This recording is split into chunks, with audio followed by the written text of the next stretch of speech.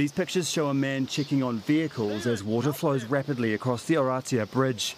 The water is waist deep in parts of Henderson, prompting fire brigades to help evacuate some of the most vulnerable. Fire crews are responding to over 400 emergency calls in Auckland due to the weather.